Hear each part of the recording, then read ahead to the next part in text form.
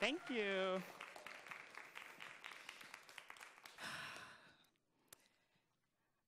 I want to tell you about two young people I work with, Janae and Jason. They're from Jersey City. About 2 months ago, they went out to a backyard party to celebrate their friends graduating from high school. A couple days later, I got a phone call that something tragic went down at the party. Upon leaving the party, 2 of our young people got shot by stray bullets. One watched the other get hit in the arm before she was shot in her leg. And they both laid on the ground until being taken to the hospital, being treated, and then being released later that night. Janae and Jason, they're students of our Development School for Youth, one of the programs of the All-Stars Project. Let me just tell you a little bit about the All-Stars Project.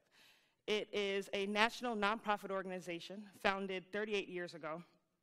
Our mission is to transform the lives of youth in poor communities using the developmental power of performance in partnership with caring adults. It's an amazing organization. And there we get to create free programs, free outside of school programs, where we are just steeped in our fundamental approach in using techniques and tools of improvisational performance in everyday life. We use these tools to help foster development for young people in poor communities.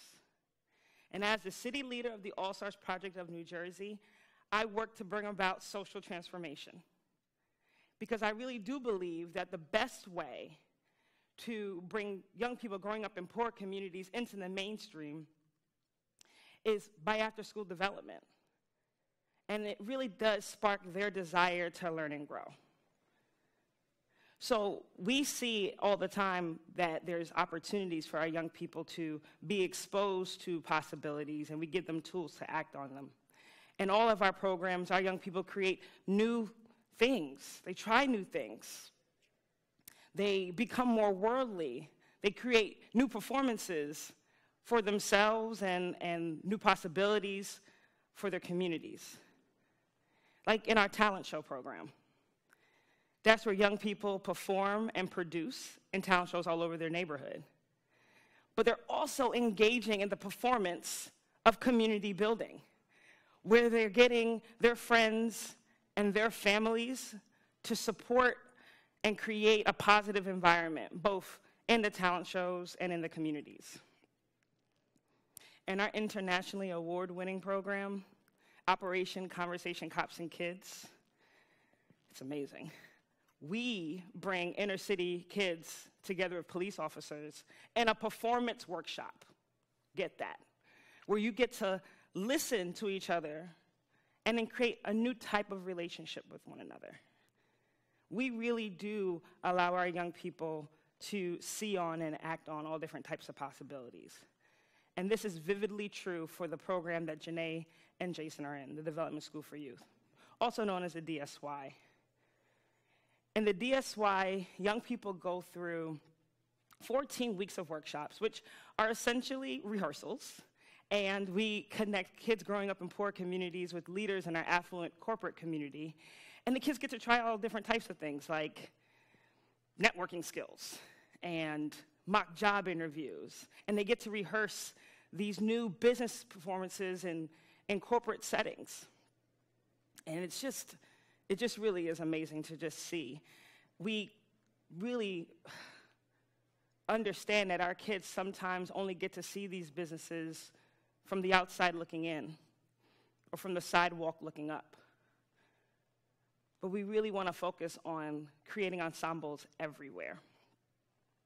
So we do that all throughout our programs, and this particular program, it culminates in a paid summer internship at Fidelity or Port Authority, which is the internships that Janae and Jason were headed for.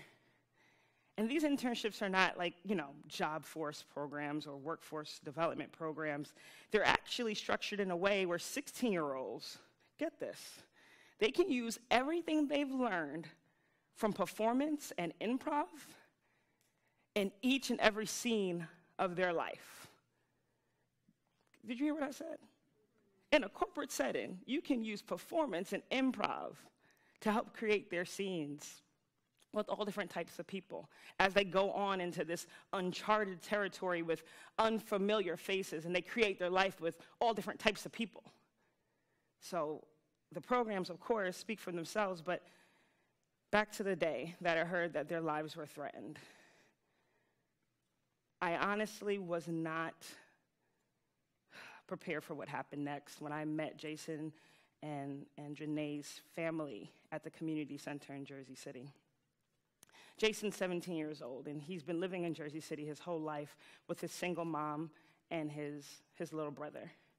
And he's sitting there, and he's acting all nonchalant. He got his cast on, and it's in a sling. He's trying to prop it up on the table. He keeps telling everybody he's fine.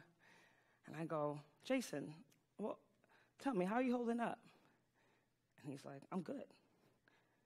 And I'm like, listen, you don't have to, like, save your feelings for the internship. You can get the internship next summer.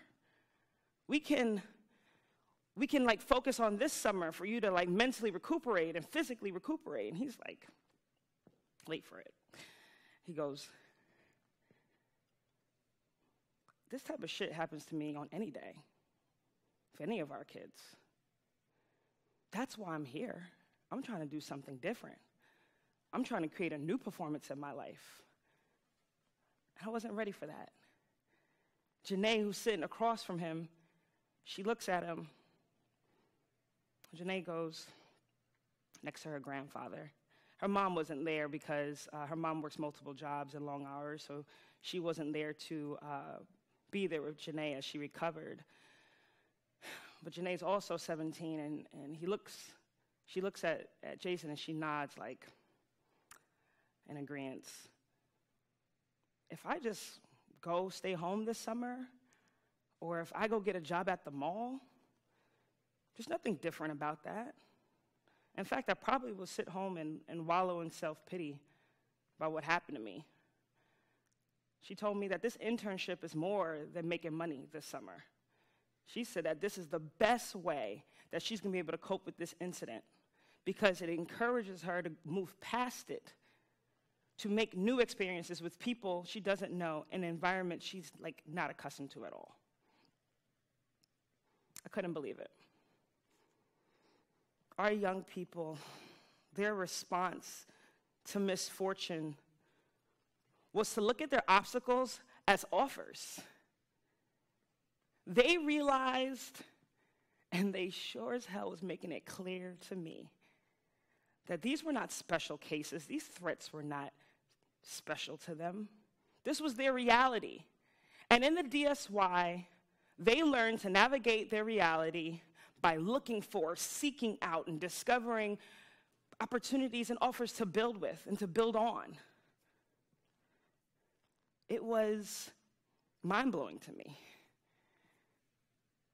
I have to admit, I kind of wasn't ready, or I was challenged in my ability to improvise at the moment. So they asked me for my help. They said, can you help get my family on board with me starting the internship on time? I'm like, they had no intentions of stopping? They had no intentions of pausing this experience? No, they were like, I'm ready to go. I need your help. And I was like, yes. And I couldn't stop there. Like, after they told me that they're ready, I have to get on board with that. So I didn't stop there. I went and I talked to their internship supervisors and the champions at Fidelity Investments and Port Authority, and I got them on board to create not only a supportive working environment for Janae and Jason, but also a place where they can also recover. All we did that day was improvise. The entire day was improvised. And that's kind of like one of the best things I love about my job at the All-Stars. We use improv as a tool in all of our programs. And at the same exact time, all of our programs are improvisation. We don't anticipate what's happening next. There's no way you could have called me up and told me that this was going to be my story for that day, and I knew how it was going to end. We don't get together and create this thing that's going to then end up to be this thing here at the end. No, it's all the performers. All the people are actively creating the next thing. It's a collective space, a collective activity. I was reminded there in that room in the community center, the devastation of poverty and how it impacts and deprives people's ability to access social resources, and how it stifles the development of young people, and how crucial it is to support young people's ability to build with anything that comes their way, to improvise as an alternative to letting their obstacles defeat them. These young people, they took on a new worldview. They took on the mindset of an improviser. They began to look around, and they continue to look around in each and every scene that they're in. They get to see what characters are in their scenes and how do they interact with them. And then they decide to build. They decide to build with all of that.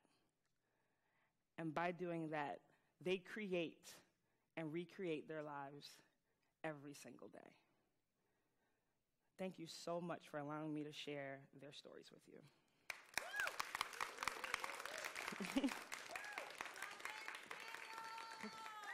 Thank you so much.